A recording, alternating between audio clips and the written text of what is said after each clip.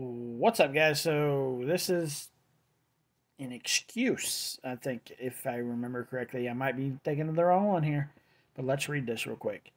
It says, let's do some math here. I was 9 or 10 when living in Utah, and you forced me to have S with you on. Okay, this is the victim. Sorry, the victim. Uh, on the bathroom floor upstairs. You are 6 or so years older than me. That makes you older than 12. So if you're 9 or 10 and he's 6 years older than you, that makes him 15 or 16. And me makes you older than 12. In Las Vegas at Grandma and Grandpa's house.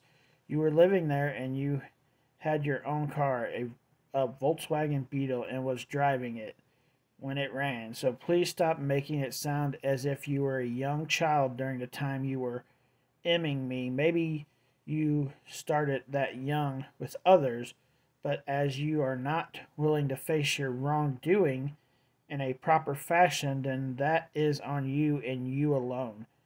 Anyone who supports you in your sick, delusional fantasy of forgiving yourself for the pain and suffering you caused and willingly and knowingly caused not only a child but your own family member. But I do appreciate your admitting it all in writing. He did. He fucking said he did it.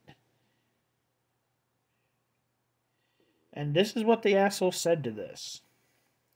You are welcome. I hope it helps your healing process.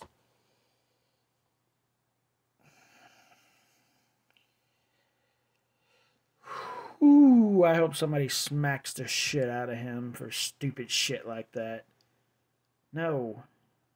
You need to be knocked the fuck out for what you did to this woman. Who in the fuck do you think you are? Who in the fuck do you think you are? Really? That's a tad bit fucked up, if you ask me.